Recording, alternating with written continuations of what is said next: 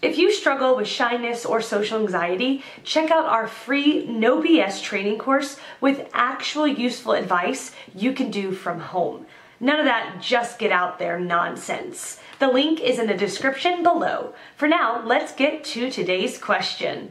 The question, how do you get rid of shyness to sing in front of other people? Hello? Singing in front of people isn't just do it or imagining them in their underwear. This isn't a just jump in the water and you'll learn how to swim quickly approach. Yes, you do have to eventually do it, but there are other steps you must take first. Confidence comes from within, not without. You can't just turn it off and go do it as others have suggested. Confidence comes when you don't fear making a mistake in front of people. Confident people don't make mistakes, they just don't worry about them. They know they will happen and are prepared for them. Private practicing is your first step. Pick an easy song you can sing without needing to look at the words. Practice this 50 times. And I mean 50 times.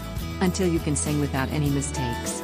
Now practice it again, 20 times. Record a video of yourself on cell phone. Sing it again until you make no mistakes.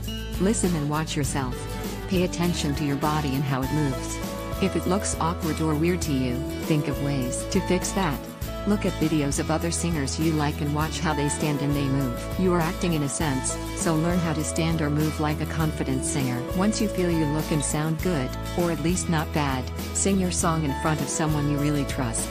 Someone you are not afraid to do or say anything in front of, someone who will not laugh if you make a mistake. If you make it through that without having a meltdown, pick 2 more people you can do the same thing in front of. What we're doing here is baby steps into greater confidence. You're still doing this one song. Go to a karaoke bar with friends and perform this song in front of a small group of people.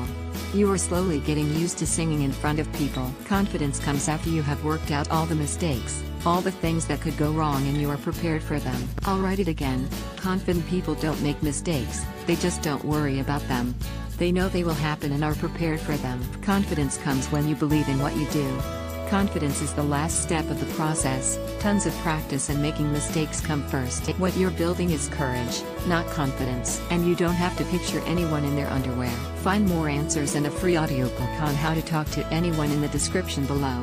No useless advice like just get out there. I mean actual useful advice from people who have really dealt with shyness and social anxiety and overcome it in their own lives.